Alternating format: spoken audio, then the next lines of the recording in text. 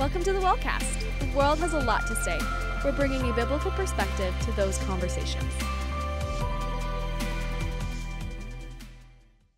Welcome back, friends and family, to another episode of the WellCast. I am Jordan Hogue, and today is a big day because I get to introduce you guys to our new co-host, the Melissa Danisi. Yes, I'm happy to be here. Welcome to the WellCast, Melissa. Thank you. Melissa, you are, you wear many hats. You are a person of many.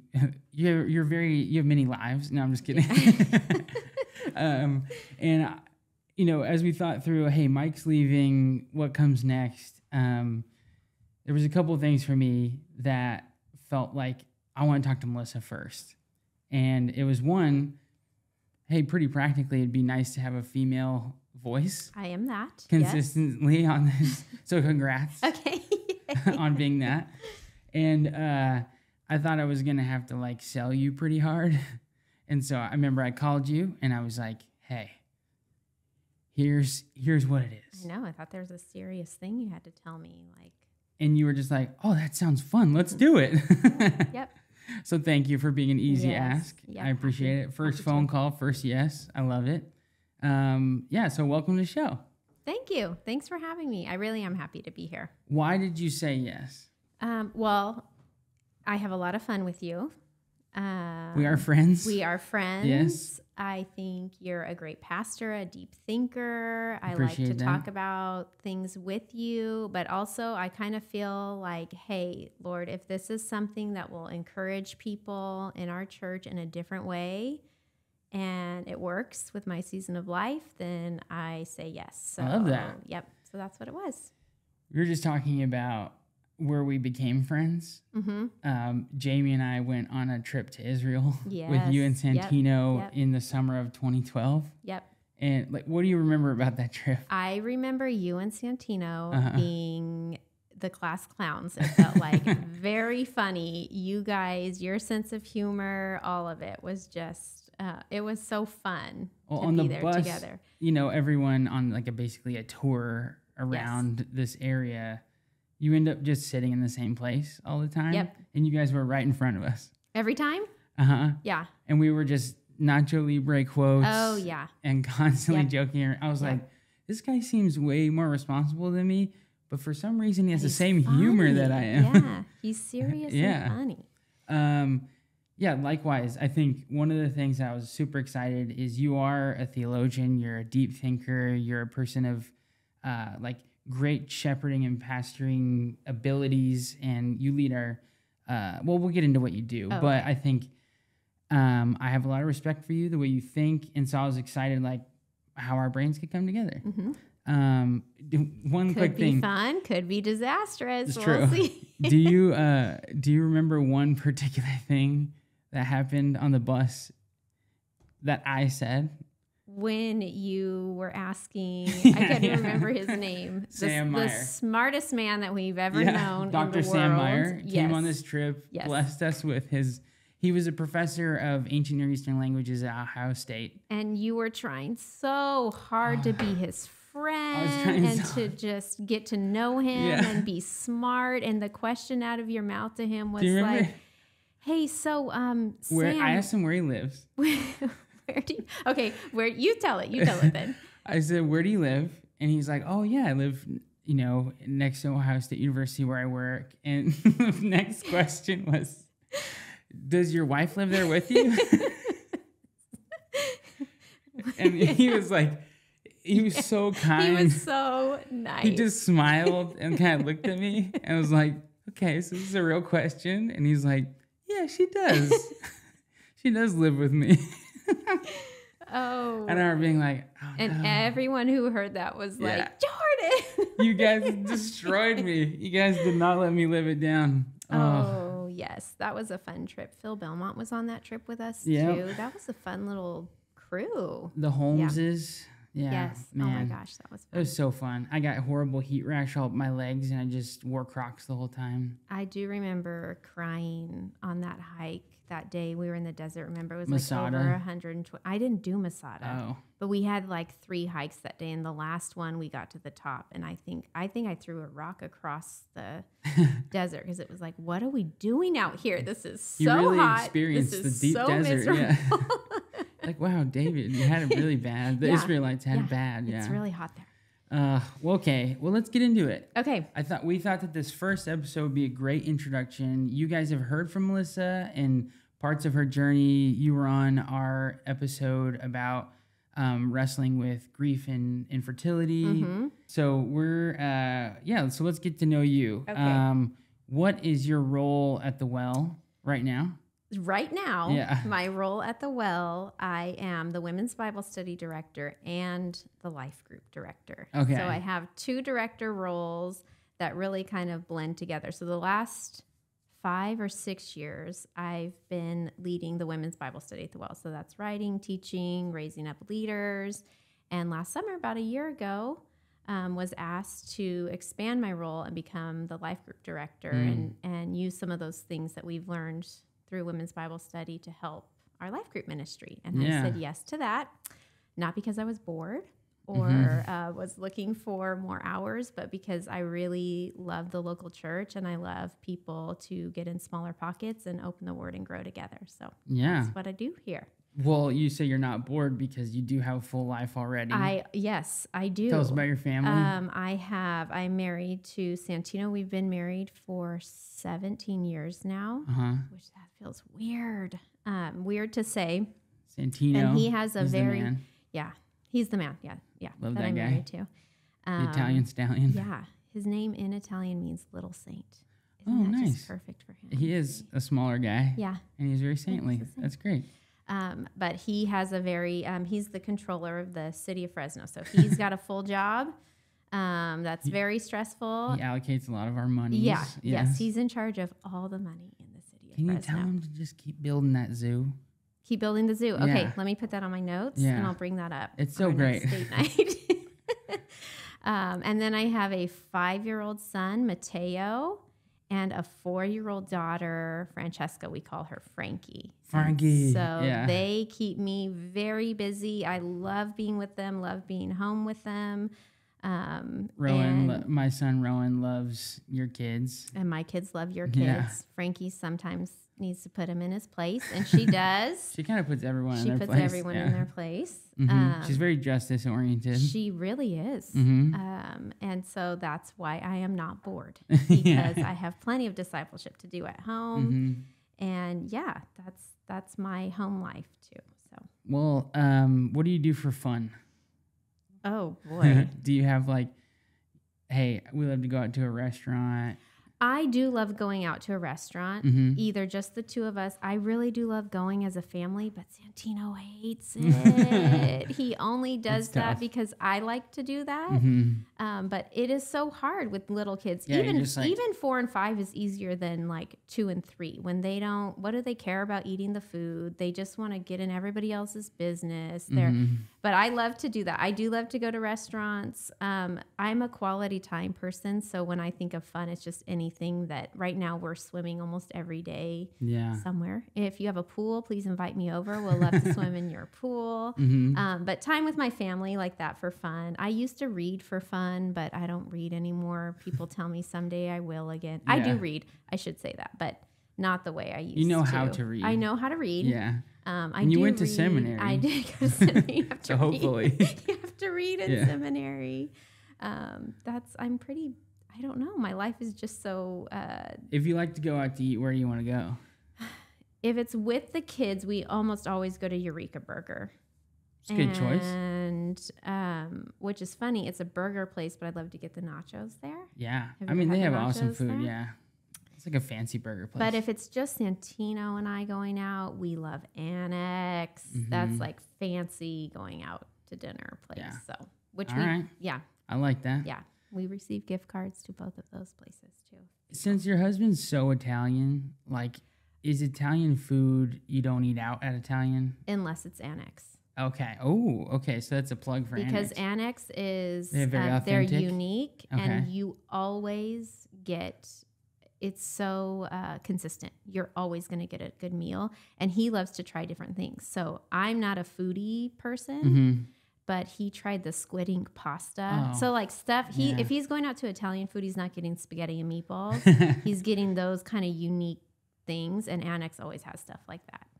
Well, that's cool. Yeah. Thanks for sharing us a little bit Yeah. of, your life. Yes, A that's snapshot. what we do for fun. Tell We eat us, dinner. I'd say, what's your, we got pieces of your story in the past, but give us sort of your abbreviated Jesus story. Okay. What's your God story? How Okay. did you, what's your testimony? What's my testimony? Mhm. I did not grow up in the church. I grew up in a really fun, loving family. We didn't go to church. And I can remember in elementary school asking my dad, what are we? Because I had friends that were Jehovah's Witness People. or Catholic. Yeah. And he said, well, we're Christian. Kind of like we're American. We're Christian. That's what we are. And I went, oh, okay. What does that mean? I don't know. But just I needed to know. So on the playground, I could tell people, well, Yeah. we're Christian. We're not Jehovah's Witness. Yeah. So there was no hostility towards God or like anti-God in my family. It was just we didn't go to church. It wasn't a part of our life. And then in high school, we moved. So I grew up in Stockton. We moved to Fresno, and that was a culture shock for me. Fresno was very different from, I should say, I went to Clovis schools, so it was very different from where I was coming from. And you're adjusting your whole life. I'm a sophomore in high school now. I'm making new friends and new friend group and all of that. But stayed here for college, Fresno State. And my third year of college, my dad died suddenly of a heart attack. And my dad was probably my closest friend. So I had a very good relationship with my dad. He was fun. We'd talk about politics or serious things, and we'd watch Seinfeld together, and so when he died, it really shook me to the core of like those questions about life. What happens after you die? Who's in charge of your time on earth? People would tell me all the time, Jesus died on the cross for you. And I would think, what does that even what does that mean? Yeah. The irony now of me saying, what does his death on the cross have to do with my life? I just didn't understand that. I didn't have any hard feelings towards it. It just didn't make any sense to me. So that sort of opened up this journey of, okay, this life on earth is not all we have. So then what? There has to be a truth out there. I knew from the beginning it wasn't like, well, everybody can believe whatever they want and it's all good. I thought, what is the one true way and how do we know? And I didn't really have a lot of people in my life who could answer those questions. I had a lot of people who told me, believe in Jesus, or you can go to church once in a while and you're fine. A lot of my friends at the time were nominally Catholic. And so it was like, well, you don't have to you can just kind of believe in something and you're good. And I remember thinking, no, there's more to this. But nobody around me to ask. And at the time I was, living the way your life would go if you're not a Christian, or maybe even if you are, but in college, partying, practically living with my boyfriend. And I remember kind of going right back into that life and yet still wanting to know truth. And so around that time, I drove up next to my former high school boyfriend on the road. So about a year after my dad died. Okay. And we rolled down the window. Hey, let's go catch up. He knew my dad. He was at our house every day for a few years, close to my dad. And we go to lunch to catch up. And at lunch, he gets real serious and tells me, I'm sorry. I heard about what happened with your dad. I loved him. And also, I want to say I'm sorry for how I treated you when we were together in high school. And I'm looking at this guy across from me going, you are so different. Something has happened. He was so humble at whatever, 21 years old, 22 years old. And just real sincere. Basically, he's making amends to me. I don't know that. I don't know the language for that, right? And I realize in that moment, I finally have a person that I can ask questions about God, because he tells me I've come to know the Lord since we've been broken up in college. He got involved in a college group, placed his faith in Christ, and he said the Lord had put on his heart, if he ever were to see me again, to apologize for how things were. And a few weeks later, we drove up next to each other on the side of the road. So he's telling me he's sorry and he's a Christian. And my heart has been searching for someone to disciple me, basically. Yeah. Side note, this is not an advertisement for missionary dating or whatever that's called, but I had someone I trusted, someone who knew my family that I could ask questions to, and I did. Meanwhile, I'm still smoking, I'm still drinking, I'm still living crazy, but my heart is turned toward the Lord. So I'm asking, how do you know, what about Jesus? Everybody tells me about Jesus. We watch Passion of the Christ. I'm like, who are these mean guys in those outfits to Jesus? And pausing it, answering questions. I tell people Mel Gibson was instrumental in my conversion, but was that, I know, okay? God can use anything. But it was in that movie when the scene where they're dragging that woman who's caught in adultery out into the city. And, according to law then, if you're caught, death was the punishment. That was the penalty. That was by law. She should have been stoned to death. And Jesus stands in front of her to say, not her. You're not going to get this one. She's mine. And it was sort of that moment of the scales fell from my eyes that my sin should have earned me death. And in my place, Jesus stands in front of me to say, not her. This one's mine. So then it was, I read Case for Christ because I wanted to know more about the historicity of Jesus, the accuracy. And I came to a place where I realized, okay, I knew the truth now. There was enough evidence there that Jesus really is who he says he is. He is the Son of God, the Savior. So either I live like this is true, or I live knowing it's true and live how I want, which is essentially rejecting it. And so that was kind of the moment of like, okay, this is real, and I need to now live like it's real. Started going to the Well. They were teaching through Revelation, so super easy for a new Great believer. Introductory content, yeah.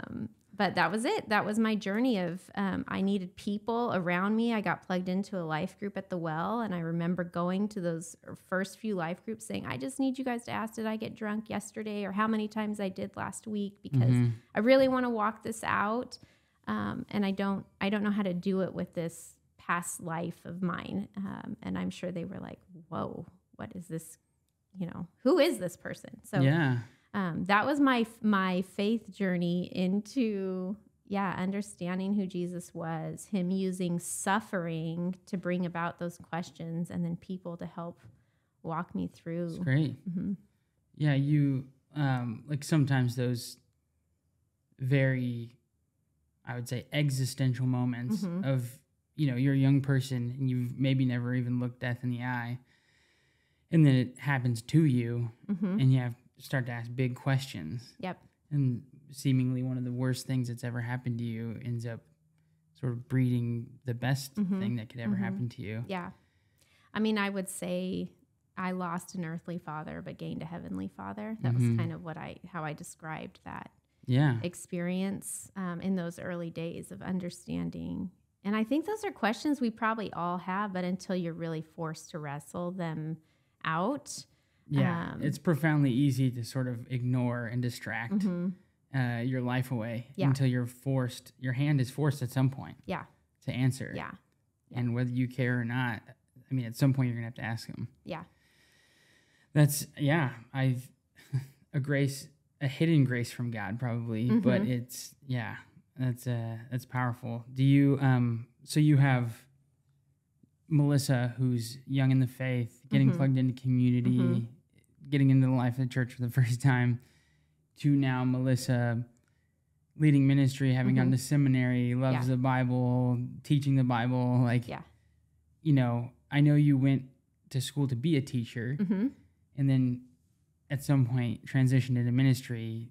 Tell me about that.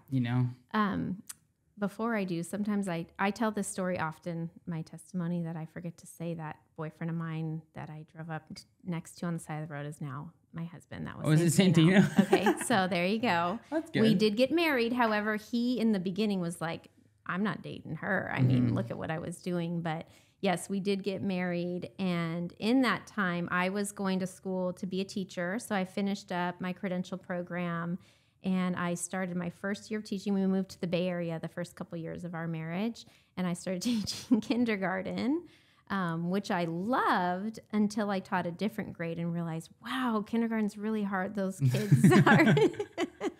You're like teaching numbers to squirrels. Oh my goodness. What was I even teaching them? Who knows? But because on paper, my whole life, I knew I was meant to be a teacher. And so I was in the public school for a long time teaching. I think I taught kindergarten, first grade, third grade. So that was 5 years of teaching. And each year that went by, it kept feeling like a square peg in a round hole. Mm-hmm. You know that saying, whatever, if I said it wrong. You did it. You know, okay, that's the right one.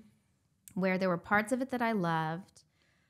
I loved being in the public school. I loved being around the kids, but there was just something not quite the right fit. Yeah. And I had a similar experience because I'd always been in teaching roles, and like I was working for Apple in their store, and like I started in sales, and then I was like, can I just like teach? I don't want to do sales. Can I just teach people how to use this stuff? And then eventually I was like teaching the technology, and like, I had a similar thing where I have a heart for that. Yes. That expression. Yes.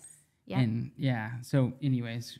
But I found myself in teaching. Now, at the time, I was leading a life group at the Well. And so this is years have gone by, right? And the prayer team.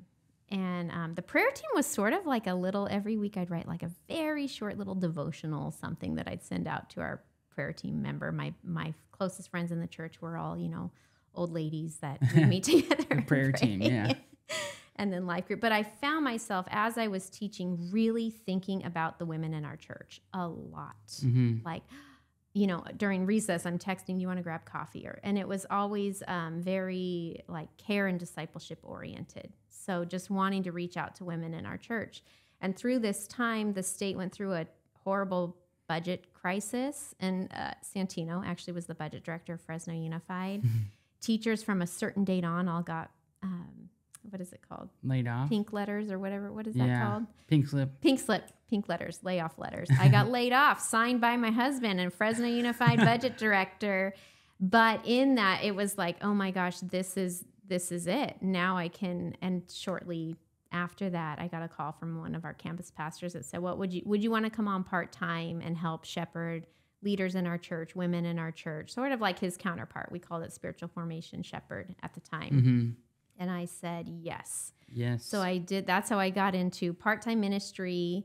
And because it was only part-time, I was able to go back into the school's part-time reading teacher. So now I'm doing both things. I'm doing reading, teaching part-time ministry, and yet still, even in part-time reading teaching, I'm flipping flashcards to kids, thinking about our church, thinking about people in our church, thinking about this woman needs to connect with that woman because they share a similar story and she's found healing.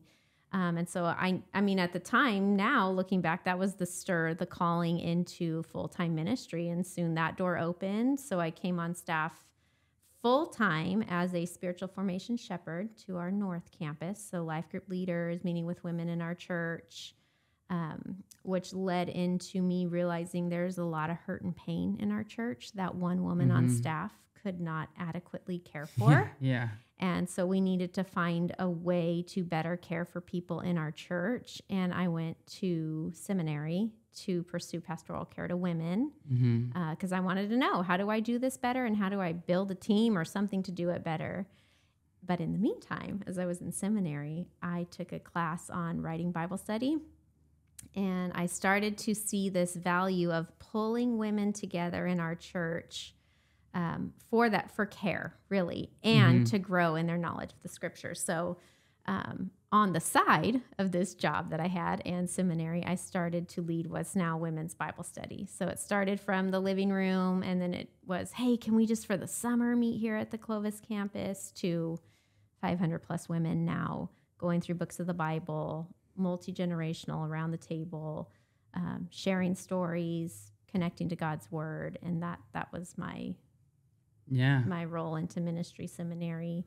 And then here I am now doing. Do you feel like, was it instantaneous, or was there any marked moments that you felt like God really started opening the scriptures to you? And because one of the things I think about you is like, Melissa loves her Bible. She loves reading, teaching. And did you have a moment or a season where you felt like you kind of fell in love with that process? Man, from the beginning, it was hunger. I wanted to know. Mm-hmm. I wanted to know this God that I felt like I'd missed out on for 20 years. So I wanted to know. And because I didn't grow up in the church, I didn't have any of this like baggage with who, I mean, we all do, right? Because we all have false narratives of who God is or the church or whatever. But I didn't have You had the gift of an open or a blank slate. a blank slate. Yeah. So I read it in scripture and went, well, why don't we do that if that's what it says? Why are there 20 denominations that teach it differently, right? So I was so naive, ignorant in a good way. Of it started from a hunger of wanting to know God.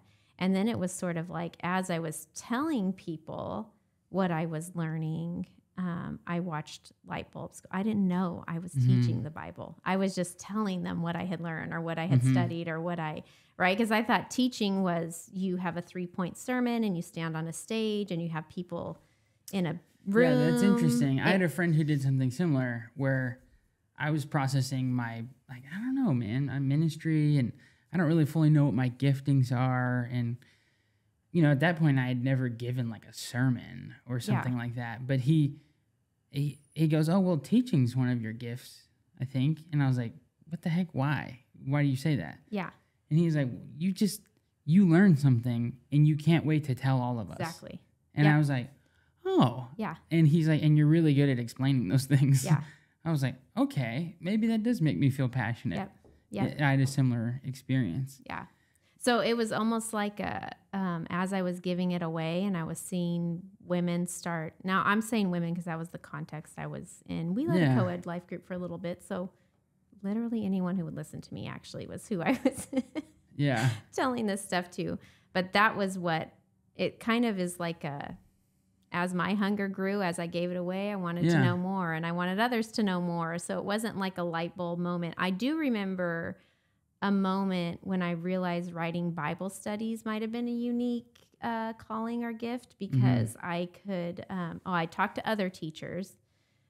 I bet Mike never remembers telling me this, but he's like, I'd rather scratch my eyes out than ever sit down and write a Bible study. And I remember going, really? I love it so much. And I can remember before a study setting out all my books on our kitchen counter and starting to cry because I felt the delight of the Father and I knew I was about to enter into a space with Him that felt so close. And that I remember recognizing that moment of like, I don't think everybody feels this way about Bible study or writing a Bible study. You know, that was kind of a unique moment. I'm probably similar to Mike in you'd rather poke your eyes some out ways. than... I'm not that extreme because I do enjoy doing Bible study and things like that. But I think, we used to have to write discussion guides based on our sermons for life groups for students. Yeah. And every week I was like, oh my God, like and it was like 4 questions. Yeah. I was like, how do I even? And then I found this book by InterVarsity Press that literally has discussion questions for every Bible verse in the New Testament. Great. And I was like, oh, thank you. Or it was every like section, you know? And so that was very helpful. But what keeps you, I mean, we heard about on-ramping into ministry. What keeps you in ministry? Because as Brad Bell always says, it's a terrible career, but a beautiful calling. It is calling. And I think that's I hate to use that word because I've seen people paralyzed by it. Like, I got to find my calling. Assignment. But you will know you're called into ministry when really hard things or hard seasons happen and you're still wanting that, you know? And so definitely calling, because there's many times in motherhood, you know, when we adopted our first son, I thought, oh, this might be it. When I'm done, I hang up my hat and I become a stay-at-home mom, and I didn't feel released from it. And it was a sloppy season of ministry for me, and it took a lot of people coming alongside to help. But I knew, okay, no, I'm supposed to do this, steward what I have as a young mom who's sleep deprived, and you know, I can't think and remember things the way I could 3 months ago or whatever. Those loaves and fishes are small in that. Yeah, but he's got to multiply. Yeah, exactly. I think that, you know, over time too, there is a joy in seeing people grow closer to the Lord. And actually for me, it's been community.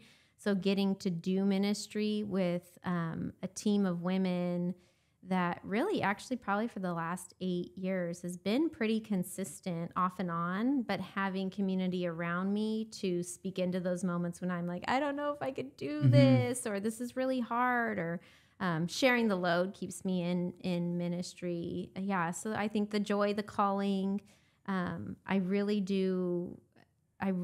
have a love and a burden for the local church. And so I think that's the other thing. What gets you fired up about the church? What gets you passionate, or what are the issues? What are the things? Well, I think, again, because of how I came into my relationship with God, I had this epiphany where I realized I was teaching women the Bible week after week, constantly thinking about how to best let me help you understand who God is according to who he says he is, right? Because I saw freedom in that. I saw joy in that.